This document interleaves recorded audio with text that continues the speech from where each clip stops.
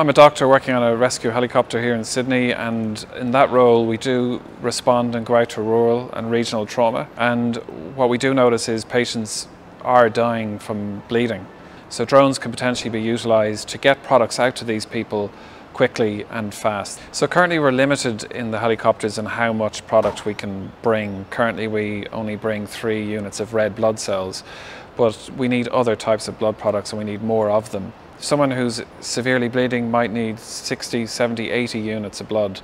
So potentially drones can actually bring more products and actually can swarm. You can have multiple drones can bring products from all over the place. I think within the next 3 to 5 years, drones will have the range and the ability to fly quite some distance.